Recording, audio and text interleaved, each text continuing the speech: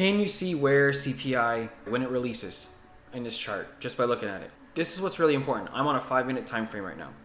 Look at it on a 15-minute. Now look at it on a 30-minute. It's really important to remember.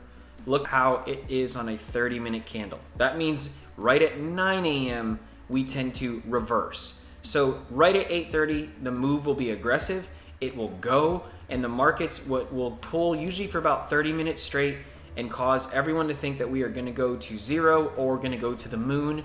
And then after it takes all of that liquidity straight through these three, then price reverses. Why? Because it needs to bring in buyers back.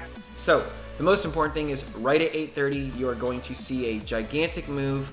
If you're on very small candles, you're chancing yourself getting wrecked, trying to knife catch, knife catch, knife catch. And then usually at the 30-minute mark, right at 9 a.m., we tend to take the opposite direction. Here's example 2 of the CPI stuff. Can you guess which candle is the CPI?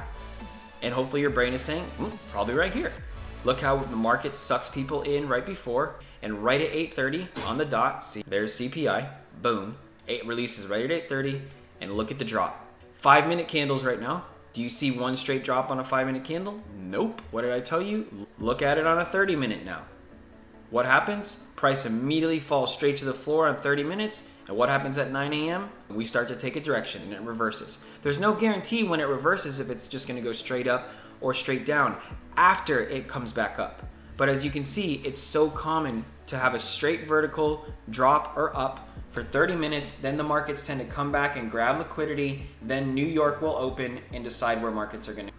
So there's that. But now what happens if you just have our indicator? Here's a live action of CPI printing while our indicator is active. Remember, our lines print for the whole day in advance. So we already know we're going to look to build shorts here, but because we're expecting a trending day, we know volatility is going to come, and there it is.